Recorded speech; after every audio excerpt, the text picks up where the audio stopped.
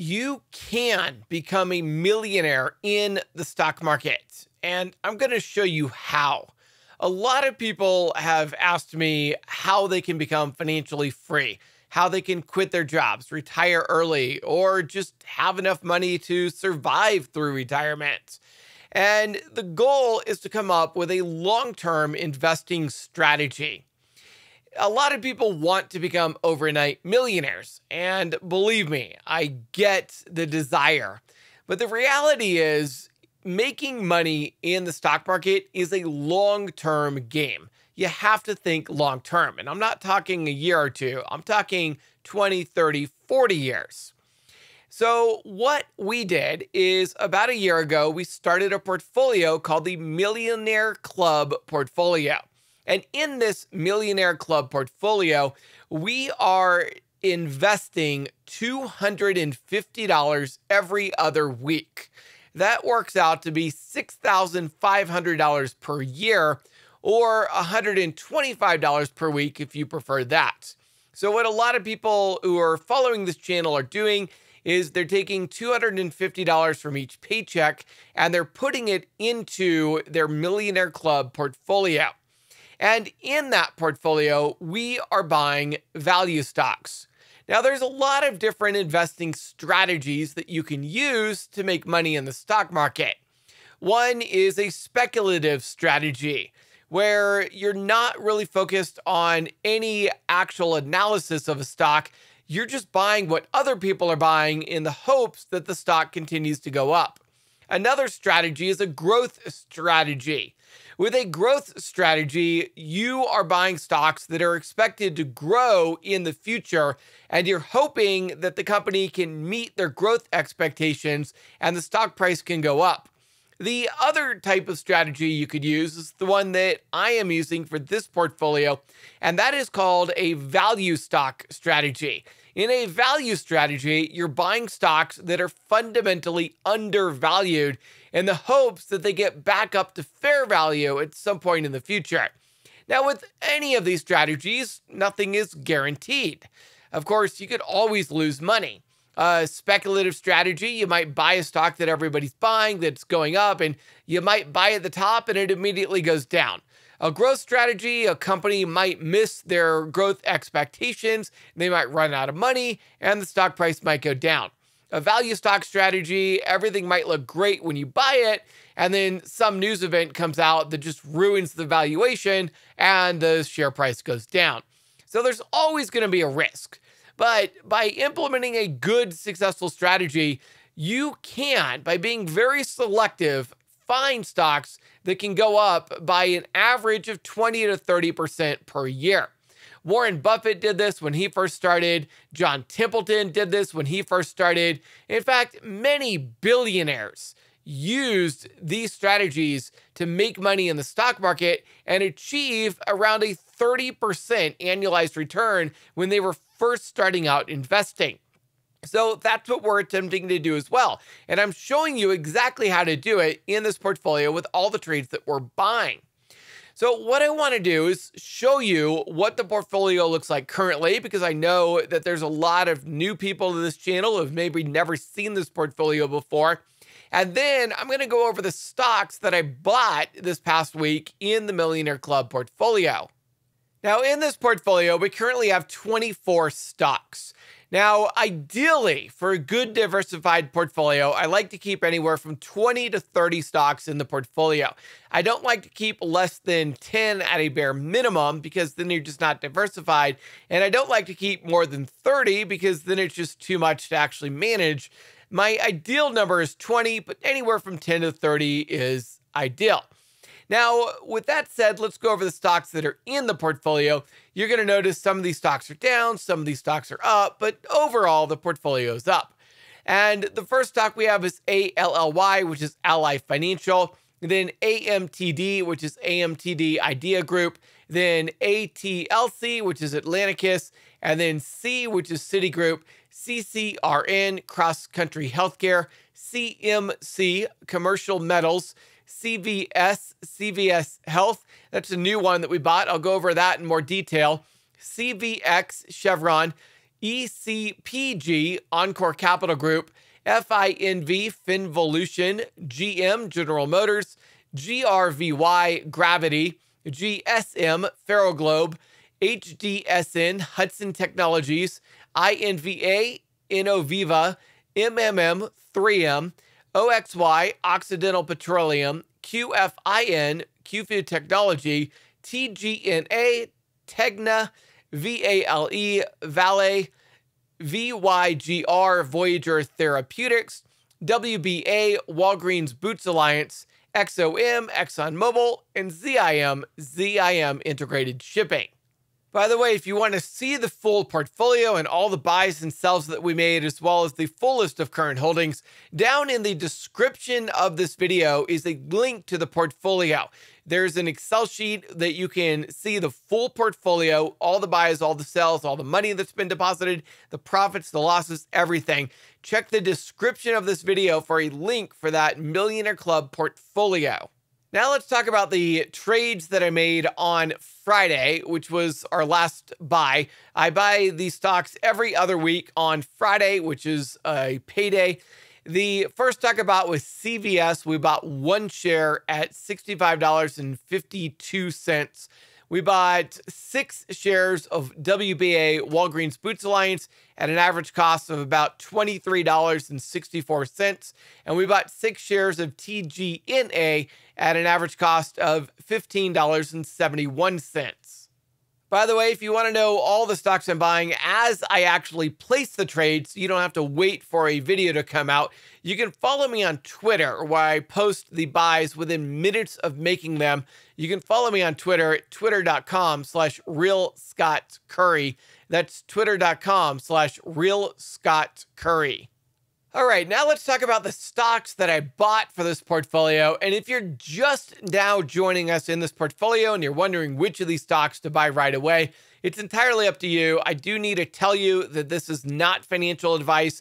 Nothing I mentioned today is a recommendation to buy, sell, or hold any asset. These are just my opinions, which may or may not be accurate. Please do your own research before investing in any of these stocks. All right, the first stock I bought on Friday was WBA, Walgreens Boots Alliance, and we added on about 6 shares to this stock. Now, WBA had already been in a downtrend, but it really sold off on Friday. Now, if you look at the PE ratio, it's currently negative because of the last 4 quarters. There was one quarter that was really bad that caused the overall PE to be negative. In other words, they had a loss on the year, but they are expected to turn profitable again for the next 3 quarters. And the reason that Walgreens stock dropped so much is because their CEO stepped down.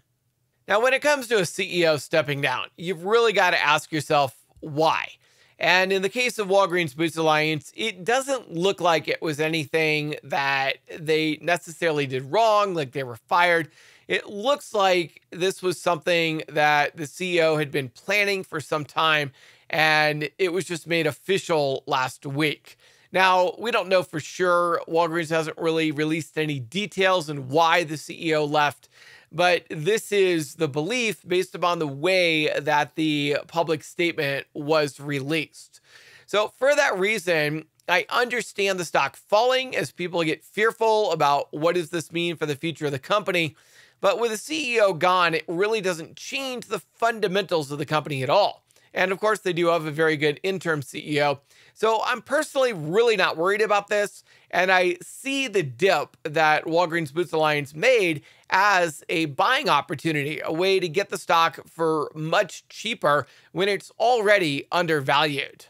By the way, Walgreens also currently has a dividend yield of over 8%. So if you're looking for a good dividend stock, you might want to consider Walgreens Boots Alliance as well.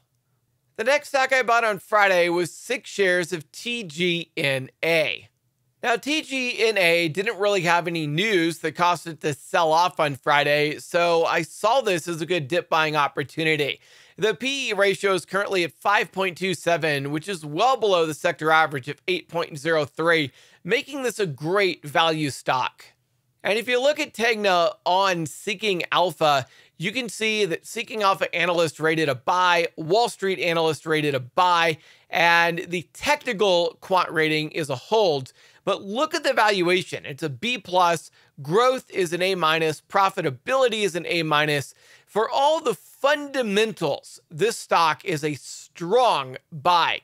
It's only when you start to look at the technicals between the quant rating, the momentum factor, and the revisions factor that you see the stock sort of trading flat. But outside of the stock trading flat, if you look at the fundamentals, it's a really strong buy. You'll also notice on this chart how the stock has been trading mostly flat for the past 6 months. And as you learned in yesterday's video, this type of market movement where the stock trades flat is known as accumulation. And this is the point where value investors like myself love to be jumping in and buying the stock before it starts running back up again. So those are the two stocks that I added onto on Friday. Now let's talk about the new stock that I added to the portfolio as a brand new position. And that stock is CVS, which is CVS Healthcare. The stock is trading near a 52-week low, and this stock is a direct competitor to Walgreens. Now, CVS stock is really different from the vast majority of the stocks that are in the Millionaire Club portfolio. For the vast majority of the stocks in the Millionaire Club portfolio, these are generally stocks that have been beat down, that have very, very low valuations, that are extremely undervalued, generally because something is going on that's kind of wrong with the company. CVS is in a very different boat. CVS is more of a Warren Buffett style stock than a John Templeton style stock.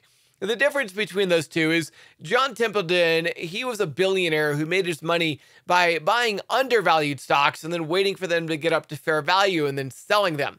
Warren Buffett's a billionaire who made his money by buying fairly valued stocks in great companies and then just holding them and letting them naturally rise in price over time as the company grew. So these are very two different ways of investing in value stocks. And CVS is definitely more of the Warren Buffett approach than the John Templeton approach. So you're not going to see the extremely low PE ratios like you see on most of the stocks in this portfolio. This one you've got to look at from a very different viewpoint. The PE ratio on CVS is currently 29 compared to a sector average of 19. Now you're probably asking, Scott, how is that possibly a value stock when the PE is 30? Well, you got to remember when you're looking at companies that are expected to grow in the future, you can't necessarily use the PE ratio because that's what they did in the past. And just like Walgreens, CVS had one really bad quarter, which caused their overall past PE ratio to be quite low. If you look at the forward PE ratio on CVS, what they're expected to do in the future, it's only 13.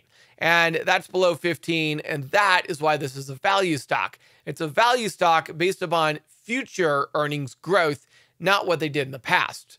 And if you look at the analysts who are covering the stock, the price targets range everywhere from $81 all the way up to $110, and the stock is currently trading at $65. So it's well below even the lowest analyst expectations for where the price is expected to go in the future. Meaning, even if the stock only gets up to the lowest price, we're still going to see about a 20 or 30% profit on the stock. And if it gets up to the average price, we're going to see the stock rise by more than 30%. Now, if you don't know how to do fundamental analysis, you can just go on Seeking Alpha and look at the Seeking Alpha numbers and their ratings in order to find how well a company is doing fundamentally without having to have any knowledge whatsoever on how to actually read balance sheets or income statements. For example, if we look at WBA Walgreens Boots Alliance on Seeking Alpha, the Seeking Alpha analyst rate this a buy, Wall Street analyst rated a hold, and quant rates it a hold. And if you look at the factor grades, it's an A on valuation. That's why it's in the Millionaire Club portfolio. But it's an F on growth, a C- on profitability, and technically it's a D on momentum and a D on revisions. Now, if you compare that to CVS, CVS has a seeking analyst rating of a buy, a Wall Street rating of a buy, and a quant rating of a hold, meaning fundamentally it's a buy and technically it's a hold. If you look at the factor grades, the valuation is A-, just a little bit below Walgreens. The growth is a D-, slightly better than Walgreens, but the profitability is an A+. And then technically, the momentum and revisions are C, meaning the stock is trading flat. Now, because this is a new stock that's being added to the Millionaire Club portfolio, I am going to go into a deep dive on the fundamentals to kind of show you guys what's happening. First, let's take a look at the income statement, and you can see that the revenues have generally been increasing. Without even looking at the numbers, we can just look at this little spark chart here, and you can see how the revenue is increasing every quarter. Reading this, of course, from right to left. Looking at their earnings per share, they had one bad quarter, which hurt their annual PE ratio. But like I said, outside of that one bad quarter, everything looks good and the company is profitable. Now, the earnings per share have been decreasing. If you look at the past 3 quarters, they've gone down and down. So this is why CVS stock is so cheaply priced right now. But should they be able to turn that around and get their profitability back up, this stock could very quickly turn around and start going back up. Of course, any stock that has a low valuation is going to have a low valuation for some reason. Don't expect to find a stock with a very low valuation that is just perfect and everything's great and everything's just wonderful in the world with the stock. There's always going to be something that has a reason for the stock having a low valuation. The job is to look at that reason and then ask yourself, is it a good enough reason to keep me from buying the stock, or do I think the company can turn things around in the future? Now, moving on to the balance sheet, CVS has $67 billion in current assets and $79 billion in current liabilities. Now, this is not something that I like to see on a stock. And normally, this would actually exclude the stock from even being included in the Millionaire Club portfolio. I never like to see the current liabilities greater than the current assets because that could indicate that the company is going to have to do some share offering soon in order to stay in business. But in the case of CVS, because they are profitable, I don't see that as that great of a concern, but it is something to watch out for. It is something that concerns me, and that's why I only bought one share of CVS because of this concern. We'll see how they do in the future, see how they make it next quarter, see if we want to add on or not. But that's why I went really, really small in this position, was because the balance sheet really isn't great. Now, let's take a look at some of the other ratings that we can find on Seeking Alpha to get a better picture of how well the stock is actually doing. And let's start with the dividend grade. The dividend safety is rated a B, dividend growth is a B+, dividend yield is an A+ at 3.62%, and dividend consistency is a B+. So CVS makes a great dividend stock as well as a value stock. Moving on to the valuation, its overall rating is an A-. You can see it's pretty much A's all across the board, with the exception of the PE TTM. TTM is trailing 12 months. That's their past PE ratio, which, as I've already explained, is bad because of one bad quarter, but that will drop off when they report their next earnings, and that will get fixed after they report their next earnings. So overall, CVS is good, but not great. And the reason I bought it is partially for some diversification against WBA. You see, CVS overtook WBA as far as the number of stores they have here in the US. They're now larger than Walgreens. And because they're growing faster than Walgreens, it's possible that they'll be able to continue to take market share away from Walgreens, which is why if they do continue to grow at that rate, I might see CVS stock start to go up while Walgreens stock starts to go down. We haven't really seen that yet. Right now, they're both moving in unison. But if we start to see that in the future, then I want some exposure to CVS in addition to Walgreens so that either one of those discount retailers, which, by the way, they're both extremely undervalued right now, either one of those pharmacies, corner stores. I mean, they're in a lot of different brands and a lot of different things they do. But if either one of those is able to rebound or start to go up, I really want to have both because I'm not sure which one is going to outperform. So these are the stocks that we have in the Millionaire Club portfolio. That's what I bought. This is why.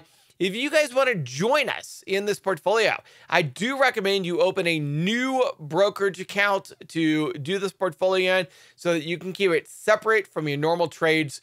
I did the $6,500 per year. So if you want to do a Roth IRA, this is a great way to invest in a Roth IRA. Otherwise, you can just do a traditional account. That's where I'm doing this one in.